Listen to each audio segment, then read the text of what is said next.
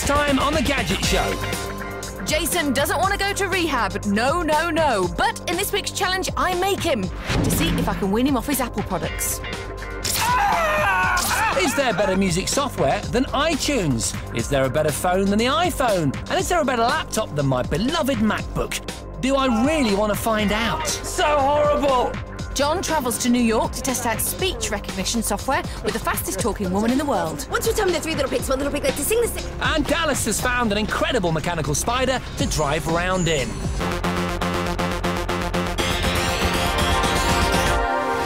Hello and welcome to The Gadget Show. Now, regular viewers of our little programme will know that I'm a bit of a fan of the world of Apple. My phone is an iPhone, my laptop is a MacBook. In fact, I find it hard to walk past a fruit bowl and not take a bite out of an apple just to make it look right. Now, I can also see the attraction of beautifully designed Apple products. However, I do think that Jason's obsession has gone a little bit too far. So my challenge this week is to take this poor fixated wretch to an undisclosed high-security location and open up his eyes beyond the world of Steve Jobs and his world of shininess. This behind-the-scenes filming shows just how addicted Jason is. He's always cradling his iPhone, and even in an office full of computers, he'd rather use his MacBook. We had no choice but to send him into rehab to try and kick his Apple habit. We didn't dare send Jason cold turkey straight away. Ow! So, for the first part of the challenge, we let him keep his iPod. And beloved MacBook. Just try the other one. Yeah. Oh, hang on a minute. Hang on. Cheers. Good luck, yeah. Thanks. Okay. Rehab rules stated that for the first stage of weaning me off Apple products, I had to try and buy music from my iPod, but without using Apple's iTunes. They've sold an incredible 163 million iPods throughout the world, which represents about 40% of Apple's income. The iTunes music management software is what enables you to download the tracks onto your iPod. But what's clever is that integrated within that software is a button that takes you directly to the iTunes store. So not only have they sold an incredible 163 million iPods, but they've also plonked a little gateway to their very own shop on everybody's computer. iTunes has sold more than 5 billion songs, making it the biggest music retailer on Earth. But will Jason be tempted by the alternatives that he is aware of but never really considered to be contenders? The first piece of software that I want Jace to try is called Last FM. It's a UK website with about 21 million users. Think of it as a sort of radio station, but you control the playlist. So you literally just tune in and tell it exactly what you want it to play. Last FM, so far has proved itself to be exquisitely straightforward. I mean, it's just really easy. Within seconds, you can be listening to your chosen song, absolutely free. Prison's not that bad, you know, when you got a bit of funk. I absolutely love this. You know, it's like having a massive music library, but not having to pay for it. However, if you do want to download a track permanently, then obviously you can buy it. Let's see if he can work it out. One thing I do love about iTunes is you just click it and it's an invisible process. But let's see if it's the same with Last FM. It is. Just click buy or download and you're given a choice of retailers. The cost is a competitive 79p, and after a few clicks the song is on its way. Downloading now. I was really loving Last FM, and what's more, it has additional features. Its social networking aspects let you chat to other music fans. It's a very Web 2.0 approach to music, and its number of users has risen from 16 to 25 million in the last 18 months. Look out iTunes and your 70% market share. Right, now it's time to try Napster. It used to be the bad boy illegal site, but now it's cleaned up its act and it's fully legit. Looks really interesting, look, 79p a track, the magic 79p. Sounds great. Right, I'm just going to click on the big download Napster button. Oh, hang on. We're sorry, Napster is not currently compatible with your operating system. That's terrible! Napster uses Microsoft's digital rights management, but that's okay because more than 90% of the world's computers are PCs. Not okay if, like most of us, your MP3 player is an iPod. To get music from Napster onto your iPod, you need to burn it to a CD, re-import it into iTunes, and then transfer it to your iPod. Or you can strip the DRM protection from the Napster music with specialist software. But quite frankly, either solution is a complete faff. So, on to my third contender. OK, time now for a retailing leviathan. 1 in every £3 spent in the UK is spent in Tesco, making them one of the biggest retailers in the world. And now guess what? They're muscling in on music. Lovely! Oh, I love this little central widget thing, which kind of flexes on an axis. I love the fact they've actually managed to do something that Apple haven't done in terms of design. But before long, you'd realise that Tesco Digital has a major limitation. It only offers 3.3 million songs, compared to iTunes, which has 8 million. The big question for me is, can I get those tracks onto my iPod? iPod-friendly music. It just came up on my screen. We love iPods, and so do our music tracks. Unfortunately, it was a false dawn. Of the formats offered, iPods can only read MP3s, and currently that's not an option for all tracks. Come December, all tunes will be available in an MP3 format, which means that you'll be able to get them onto your iPods. However, here's the catch. Only if you've got a PC, because the website is not Mac compatible. Can I come out now? Ah, you see, there is life outside of iTunes. Susie, there is. I can't believe that at your first attempt you've weaned me off iTunes and made me a Last FM fan. Have you been using it since? Yeah, almost exclusively. I think it's brilliant. So I've weaned him off iTunes. Join us later to see if I can wean him off the iPhone and, of course, the MacBook. Welcome back. Now, I want to talk to you about speech recognition software. It's been around for quite a few years now. People, for example, who find it difficult to use a conventional keyboard can learn how to control their computer by voice command. It's been tried even on the likes of air traffic controllers and fighter pilots, with varying degrees of success. Personally, I've always found it clunky and non-user-friendly. Many a time I've been testing a gadget that claims to offer voice control, only to find myself endlessly repeating commands and speaking slowly, like a patronising primary school teacher, in an effort to make the software understand me. The fact is, after all these years, they should have got it pretty good by now, so I set out to try some of the very latest offerings. I headed to New York City to test our programs.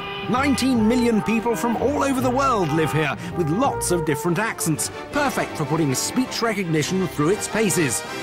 For everybody in the UK, welcome to New York.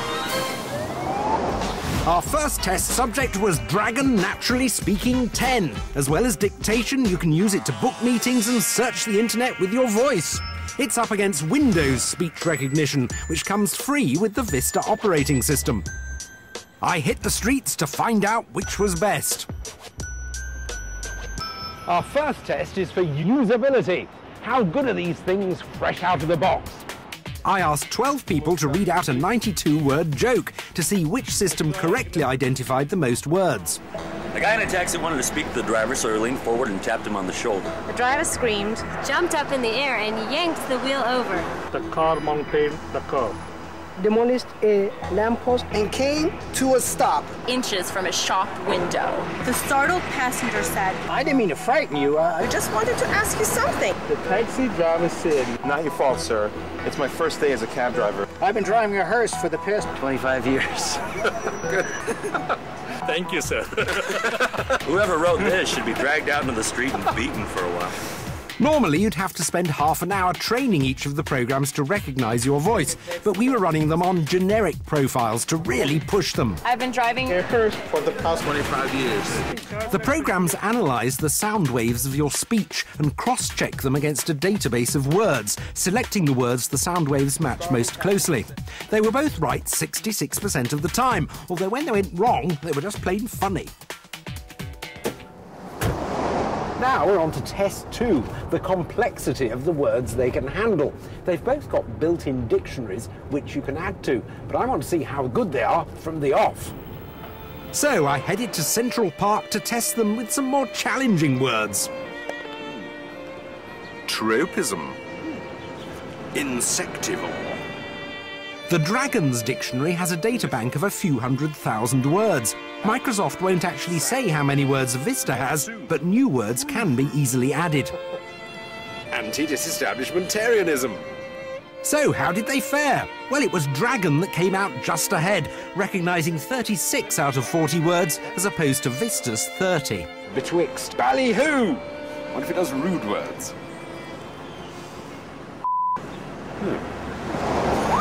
My final test is for the speed and accuracy of the dictation. Most people talk at 120 words a minute, but type at 40, so speech recognition should make things quicker. But how much quicker? I headed over to Queens to meet Fran Capo, stand-up comedian and the record-holding fastest-talking woman in the world. Hey, how are you? Very nice well, to thank meet you. Very good of you to come. Okay, well, thank you to invite me. Okay. Now, how fast exactly is it that you can talk? 603.32 words in 54.2 seconds, which comes out to 11 words a second. Which is well over 600 words a minute. Very good, yes, it is. What does that sound like, exactly? Well, let's see, it goes like this.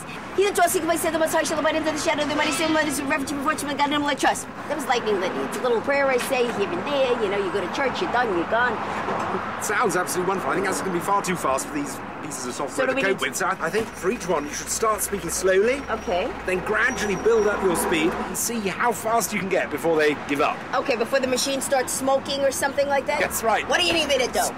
Dragon. Let's start with this one first. All right. Dragon can apparently take a maximum of 160 words a minute.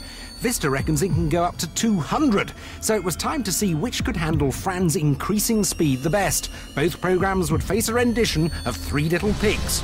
Once upon a time, there were three little pigs. One little pig liked to sing. She started slow-ish at 120 words a minute, and both got the first line.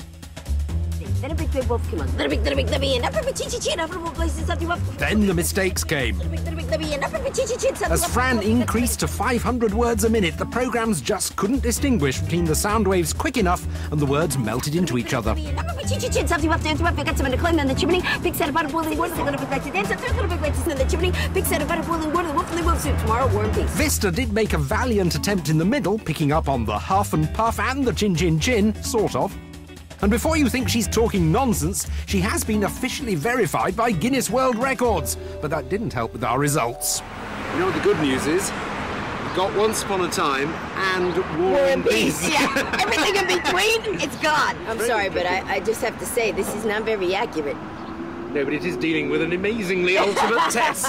She was great. Absolute hoot. Okay, I just think generally both versions of the software, they're not quite there yet. I want to be able to talk to my computer like I'm talking to you now and have it recognise it, but with these bits of software, you still have to coax them, train them, nurture them into giving their best. Okay, so G ratings. First up, Vista's. 2 Gs for Vista. 2 Gs for Vista because it's surprisingly good, actually, and a lot of people won't have to pay any extra to get it, so you might as well just try it out and have a bit of fun. OK, but if you're more serious about it, is it worth investing in Dragon's, naturally speaking, 10, I think it was, that you used? Well, the Dragon is better, and I'm going to give it 3 Gs. It's not that much better, but undoubtedly it's the one of the two that if you're going to invest a lot of time in one of these programs and really use it a lot, it's the one to go for. OK. Now, here's something that you might be interested in. You can now watch The Gadget Show, or indeed any of 5 shows, via FreeSat. That's the free-to-air digital satellite television service. The Gadget Show is on channel 105, and all you'll need to watch it is a satellite dish and a set-top FreeSat decoder. Unless, of course, you've got one of these. This is one of Panasonic's latest televisions, which has the FreeSat decoder already built in. Now, it's one of the only televisions on the market to have the FreeSat decoder already built in, and you just literally plug it in to your dish, and bingo, you've got 130 radio and TV channels. But the question is it any good? Well, John has been given this one a thorough testing. And if you want to know what he thinks of it, you can check out his review on Gadget Show Web TV, our weekly internet TV show on our website at 5.tv/Gadget Show. Right, now it's time for the focus group. Each week on the focus group, John, Jason and I present the best new gadgets that we can find in a particular category to our focus group, and they tell us which one they like the best. Now, this week we're looking at camera gadgets, so we are surrounded by photography students from Wolverhampton University and Birmingham City University, BCU. John, you can go first. Now I've got a Quick Pod. It's the world's first fully extendable handheld tripod. The most original part is this, a sort of extending monopod. You can put any camera or camcorder up to a weight of 450 grams. And then the idea is that when you're travelling around, you switch the camera onto self-timer, or indeed have it in video mode, hold it up, and you get that extra height as well, and you can take a picture of yourself wherever you are. I've got Canon Selfie ES3, which is a new little digital photo printer, and it works directly from your SD card or via infrared or Bluetooth. So basically you can Bluetooth pictures from your mobile phone and print them off straight away. It's really, really small, very compact, very portable. So let's choose a photo. Very easy to use. You've got this easy-use wheel here. Select one there. Let's choose that one. And then this is great, this creative button here. And so you can change the style of your photos. You can have some graphics on there. You can make them black and white. One of the effects we like is called pinhole, isn't it? Do you want to print that for us? Yeah, print. There we go. So the printing process goes through various different stages. You can see it working. It takes about a minute or so. And you can print onto postcards, you can make a calendar, regular cards. So it's just a really sort of small, cute, portable little photo printer that works really well. The quality of the print is excellent. So there you go. There is a lovely little photo, 3 of our little focus group, on a postcard. And Kieran, you can have that as a little souvenir. There you go. OK, in the age of YouTube and the citizen filmmaker, it's very hard to distinguish yourself. I've got a great way of doing it for under 50 quid. It's the world's first 3D webcam. Would you be my chief demonstrator? It's a technology called anaglyph. What you're looking at there is some home video shot on a webcam just like this. So, Jack, what do you think to the quality of the image? Yeah, I mean, the bubbles sort of all come out at you and go all over the place and actually get, like, really close to you as well. It does look really good, doesn't it? I mean, it's the sort of thing that if you're watching at home, you might not appreciate, unless, of course, you put on a pair of these glasses. But you can look on it in anything. You can look at it on a website, you can upload it to YouTube, you can upload it, you know, your blog. You can even put it on your phone. You can convert the video. It doesn't matter. Once it's shot on the webcam, it's in 3D. As well as showing off our kit to the focus group, we left them alone to have a bit of a play by themselves, give our gadgets a bit of a test drive and make up their minds as to what they like best. I think it's a bit overpriced for £20. Well, the quality of the pictures produced was all right, but the design of it really put me off. As a concept, it works quite well. Really good watching it come towards you. It's really interesting. OK, it's time for you to vote. You can only choose one of our 3 gadgets today. If you'd like to go with John's QuickPod, raise your hands high. Ooh. Good result. Oh. 1, 2, 3, 4. OK. Yeah. What about Susie's photo printer? Put your hand in the air right now. Very nice. OK. And finally, the Monoro 3D webcam. Ooh. Wow, look at that. They're in 3D. There's loads of them. Fantastic. So the Monoro 3D webcam wins. Hurrah! Welcome back. Now it's time for a bit of Dallas. And this week he's got something very, very exciting and very, very weird to show you. Although I must warn you, if you suffer from arachnophobia, you might want to roll up a piece of newspaper. Although it would have to be a very large piece of newspaper. You are about to encounter a giant 8-legged mechanical walking spider. It's the Mondo Spider, and I'm here to drive it. It's 8 feet long, 5 feet high, and it weighs about as much as a small car.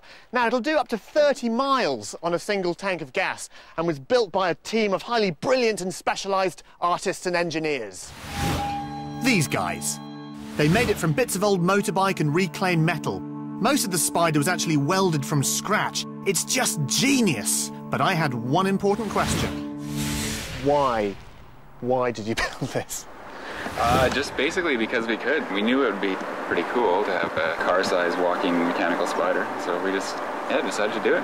It's actually a part engineering, part art project that cost over 20 grand to build, and I was itching to have a go. Brian ran me through a very intensive training program before my drive. Okay. Imagine you're holding the controls. Yeah. So we're going to go forward. Love that. Right, I can do that. And then back. Yeah. And now we want to turn. We're going to go, say we want to go to the left. Yeah. Like so. And back. So it's your basic caterpillar type vehicle type thing. Yeah. I was ready to ride. Okay. Hey! Hey!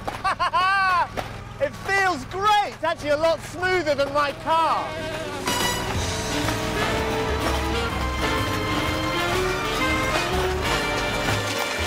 It's got a 24 horsepower engine. It'll do about 4 feet per second, and it's got a 2-foot stride. The cool thing is it really looks like a spider when it moves, which is kind of freaky. Its unique movement is down to the leg linkage. Each leg is made separately and attached to one of the chain drives. They are powered by 2,500 PSI hydraulic motors which push the legs down up to 2.6 times a second. Each leg is positioned in such a way that they hit the floor in a sequence that propels the Mondo Spider forwards. Each of the legs has a motorbike shock absorber built in, otherwise the force of walking would rip the machine apart. Luckily, that also made it quite comfy. This is brilliant! The noisy Honda engine is capable of 3,600 RPM, but I'd be driving on the low setting. After just 5 minutes, I thought I'd got the hang of it. Luckily, they agreed. Did I pass my driving test? Yeah, you did great. If you want, we could let you turn the speed up a little bit. So we can go a bit faster on it, can yeah. we? Oh, here we go!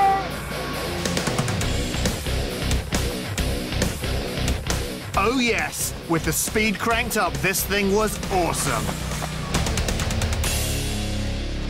What I love about the Mondo Spider is that it has absolutely no practical use whatsoever. The guys are now working on a giant 8-foot-tall mechanical gorilla, and if it's anything like the Mondo Spider, wow. I can't wait. That was great! So much fun. I tell you what, arachnid forms of transport, the only way to travel. Right, talking of spiders, I've got something to show you. Come and have a look at this. Oh, It's nice. switched on. So this was designed by a student at Staffordshire University. Oh, look at the movement. It's so elegant and balletic. Beautiful, it's really nice, isn't it? Yeah. Now, what's really great about this is they put pressure sensors underneath those 8 legs there. Right. And what that enables it to do is to detect the different terrain that it hits. I mean, I can imagine this in sort of space exploration. This would be a fantastic idea for like a lunar rover or a Mars rover or that type of thing. I think it's really cool. If you had a little sister, that would absolutely scare the living daylights out of her. It would be perfect for her bedroom. Now it's time to return to this week's challenge. Remember, I was given the task of showing Jason that there is actually life beyond his beloved Apple products. I began with an assault on iTunes, and I managed to prove that there is music software out there that's as good, if not better, than iTunes. Next up... That's my actual phone. I know! You're holding my actual phone. I know, I'm just saying, next up my sights are set on your iPhone. No, it's not. So you can't set your sights on my... Can I have my phone back, please? Yeah, but you've got rockets in your hand. If I was you, I wouldn't argue with a guy holding rockets. Yeah, OK. Really but if I was you, I wouldn't argue with someone's going to drop your phone. In you 3, 2, 1, catch. We've assembled 3 state-of-the-art mobiles that we reckon could be serious competition for the iPhone. The Nokia N96, the Sony Ericsson Xperia X1, and the hotly anticipated G1, the Google phone, with its brand new Android operating system. Our first mission was to choose just one of these phones that we thought could best take on the iPhone in 3 head-to-head challenges. So let's find out which is best. The N96's 5-megapixel camera is easily the best spec here, and it's also the only phone of the trio with video capture. But with no touchscreen or QWERTY keyboard, it just lacks a little bit of cutting-edge kudos. The Sony X1 is a far slicker proposition. The trouble is we found it completely counterintuitive to use. Right, so let's say this is emergency and you've got to dial 999, otherwise we're going to burn down in here. Go. God, you can't have fat fingers. There it is. Nice, well done. All the other phones, we've been able to do exactly what we wanted to do without reading the manual, haven't we? The G1 is a much simpler phone to use. Really quick, take a picture, gives you the options. If you just want to save it, you save it and you move on. Yeah, that's Isn't good. that nice? That's good. The Linux-based Android system is very impressive. Designed like open-source software that's easy to upgrade, it's also very fast. Got an idea, and we point at the one that we want to use, that we think might take on the iPhone. Ready? Okay, yeah. 3, 2, 1, go. And so we entered the arena of doom for the 3 head-to-head challenges. Susie's G1 against my iPhone. And just to add a little spice, the loser of each task would receive an electric shock. Test 1, to see which phone is best for sending multimedia messages. First to take a picture and send it to the Gadget phone wins. 3, 2, 1, go.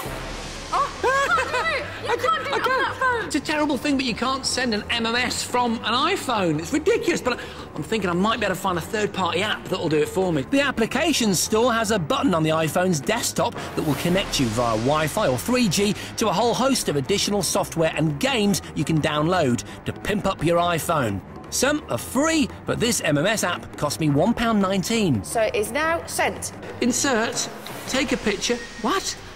No! Yes! No! It's there! Take a picture! It's there! Take a picture, It's quick! there! Take a picture, quick! Use Too photo! You're too late. What? You're too late. You know what that means, don't you? What's that? Stand by for a shock. OK, shock him in 3, 2... Ah! You did it on 2! Ow! Test 2, to see which phone can retrieve information from the internet the quickest. The question, what was Apple's total revenue in 2007? Go. I'm using the Google window, which very conveniently is located right at the top of the miniature version of Safari on the Apple iPhone. My G1 uses a Google operating system and bills itself as the phone that's built for the internet, so I had high hopes. The QWERTY Keeper would make surfing an enjoyable experience, and the fact that it will connect using 3G Edge or Wi-Fi means it will almost always find a network. My iPhone has the same connectivity capabilities. My touchscreen keypad is definitely less accurate to use, but I really felt I had the advantage when it came to surfing with my luxurious 3.5-inch screen. Apple total revenue for 2007, no! $24 billion US. Correct! Oh! Yes! Oh. You were close, Susie, but you know what that means. Ready? I can't stand it.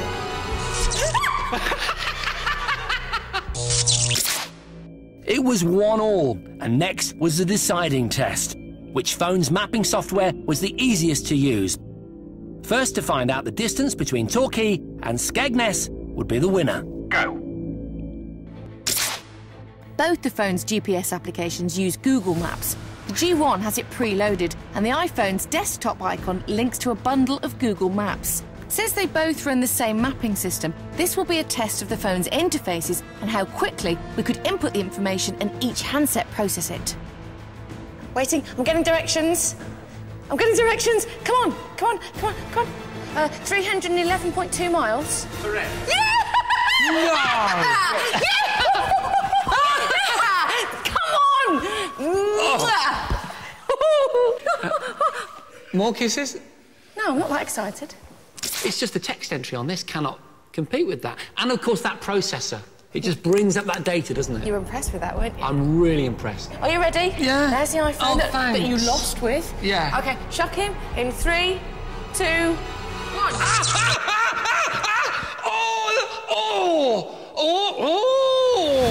That was funny. It was painful. No, it was funny. Anyway, the star of that, I thought, was the Google Android software, don't you? Oh, Susie, I think you're so right. I mean, this handset from HTC, the G1, is clunky. I mean, that hinge really is nasty. But when they get it right, when all the myriad phones come out in the next 12 months with Android on them, there's going to be a combination somewhere along the line that really works. But it's a fantastic starting point for Android, isn't it? And I think it's really something to get excited about. Right, now it's time for another top 5. No man is truly happy unless he's got a nice big toolbox. And no toolbox is happy unless it's crammed full of power tools. So to help you choose the right and best ones, here's a rundown of this week's top 5 power tools. I have put together 5 of the best pieces of DIY kit that you can get your hands on, and to help me put them in the right order, I've enlisted the help of professional builder, DIY aficionado and telepresenter Dave Wellman. Thank you very much for helping me. It's a pleasure. Thanks for inviting me. No problem. Do you want to see what we've got? Yes, let's have a look. What have we got? After Dave and I had got stuck in with plenty of drilling, sanding and sawing, we were able to decide which of our power tools impressed us the most. At number 5 is the Bosch Prio cordless multi-sander. It's powered by lithium-ion batteries, so you can sand wherever you like. Dave, have a go. Tell me what you think. Let's try it out. Good grip. Yeah. Like that. Just nice. It's taking the paint off well enough. Light and convenient, the Prio lets you sand in all those awkward areas, but it also has another nifty trick up its sleeve. Look, we've worn out one of the delta corners already, and what you want to do is that 2-piece comes off. Turn it round, then you've got the next bit to use. At number 4 is the Black & Decker 18-volt compact chainsaw. Right, I should be completely safe with this Black & Decker. It's got a double handle and this anti-kickback chain for safety. Watch out, Dave. Being cordless and weighing just 2.8 kilograms, this little beauty is effortlessly portable and makes light work of slicing through even thick tree trunks. What do you think? For an 18-volt saw, that is pretty good. That's pretty impressive. At number 3 is the Bosch Unio multi-tool. Right, Dave, cordless 3-in-1 multi-power tool for a bit of screwing, drilling and hammer action. Fantastic. Take it away. Let's have a look. Whether you need to drill holes in a tough bit of slate or put screws in a bit of 2x1 timber, the Uneo is as powerful as it is convenient. Plug it in to recharge it, so there's no loads of changeable batteries. Nice quick change chuck. So you reckon that's a keeper then? that's definitely a keeper. Something to hang up in your garage. At number 2 is the GMC Flash Cell cordless screwdriver. It will completely charge from flat in 45 seconds. 45 seconds? Because it uses capacitor batteries instead of regular batteries, so it's not relying on a chemical reaction. Fantastic.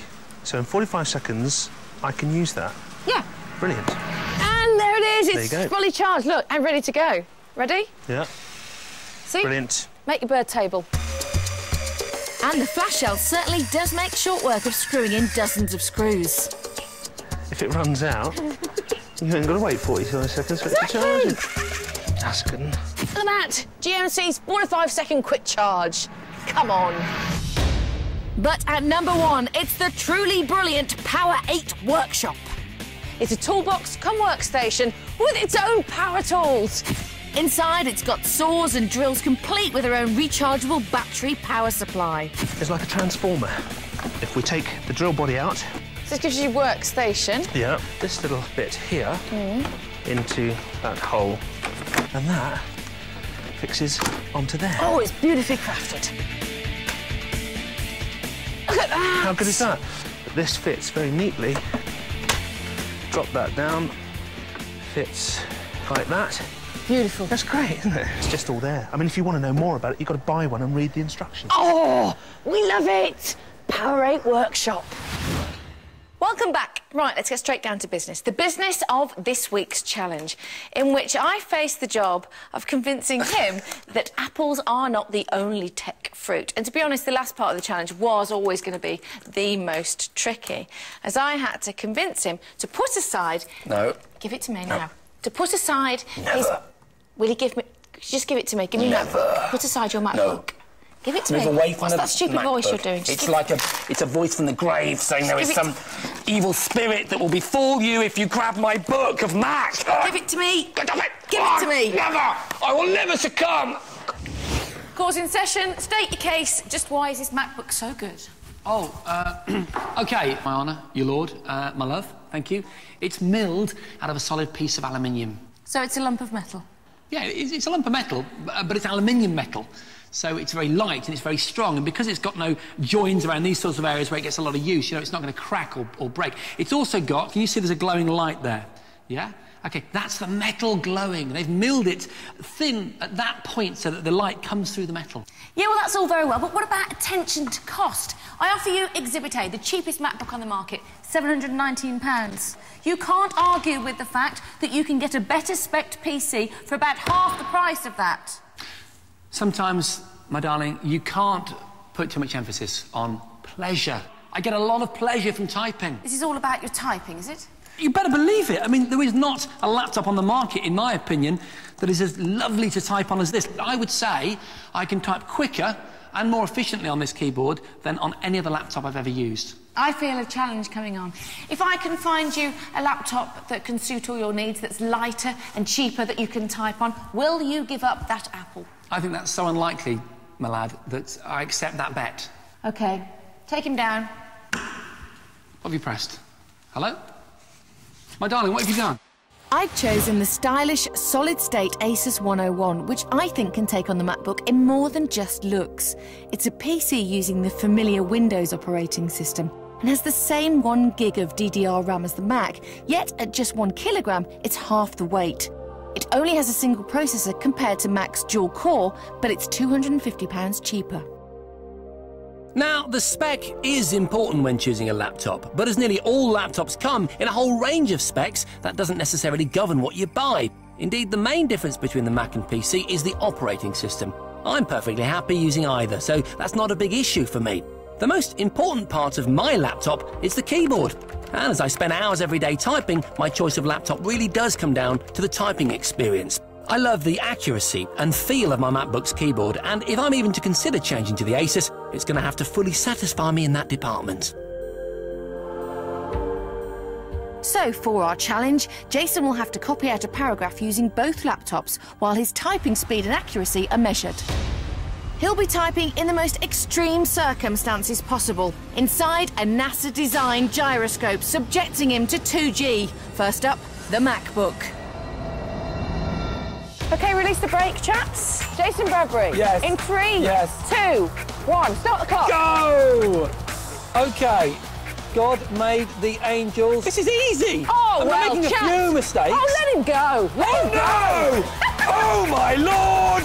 Are you still typing? In no way am I typing! It has keys set in metal enclosures, making them both thinner and more durable. The design has also evolved, so now each key is evenly separated by a 3mm gap, making mistyping much less likely, even in extreme circumstances. Stop the clock! I've done it! Oh. You're right. Yeah, I'm fine. They made me do it. The voices in my head. I know, and you were right to do it because it tested that machine to the max. Do you want to just take a moment? Yep. Because I want to look at your results. OK, Jace, here's your results for the MacBook. Your speed was 25 words a minute and you made 8 mistakes. That's actually pretty good considering you were nearly vomiting. Right, now it's time for the Asus. Start the clock. How does it feel on your fingers, that keyboard? Terrible. Why terrible? Explain. It's too small. The keys are too small, they're too light. There was a whale. I can't get to the right shift key at all. It's a complete chaotic movement. Do you know what? Yeah. I think you're being a bit negative about this because it's not your Mac, and I think you're going to have to go upside down. I don't think so. Take them, boys. Even though the Asus keys are 0.5 millimetre wider than the Mac, the space between each one is just 1 millimetre. So horrible! Which is 1/3 of that of the Mac. On top of this, the Mac's spacebar is 15 millimetres longer and its mouse mat is 50% wider than the Asus. Cut me out, I'm going to be sick. OK. Immediately. Oh, God. Poor thing. It's rubbish. You're You right. need to check what I've typed. It's rubbish. It's not a Mac preference. It's an honest reaction to it. It is no contender. Oh, I'm so sorry that you had to witness awful. that. I saw it at close hand It's as well. nasty, wasn't it? It was nasty. But, I mean, the important result here is that the MacBook was a clear winner. I mean... Absolutely, you just didn't like typing on the other one. I didn't, and it's relatively lightweight, especially with the new aluminium housing for the MacBook. And those keys are brilliant. But of course, it's not all about the typing, is it? No, of course it's not. You're a Mac fan. What do you like about the Mac? Put quite simply, I like the fact that when you switch it switches on instantly and turns off straight away. Yeah. I like some of the applications. I like playing with iPhoto. I find that very sort of And it's a pleasurable experience, isn't it? I mean, there are some great-looking laptops out there, but it's just got to be said, when you use a machine like this, it's a real pleasure. And, of course, you can't say enough about the operating system. It's so secure. You never get any viruses and stuff like that. OK, so I you did failed. fail You at failed. the final hurdle to wean him off Mac, but I did quite well with Last.fm. I got you off iTunes. That's the surprise of this week's challenge, I have to say. It is, and that's about all we've got time for what are you doing? on this week's show. Hands got a great off the show MacBook. for you next week. I'm just trying to say good night. Just because I'm friendly doesn't mean you can grab the book. Just share it. Hand it back. Share it. Share does not compute. Just don't be silly. I want to just have a go. Does not compute. Good night. Get back. MacBook back.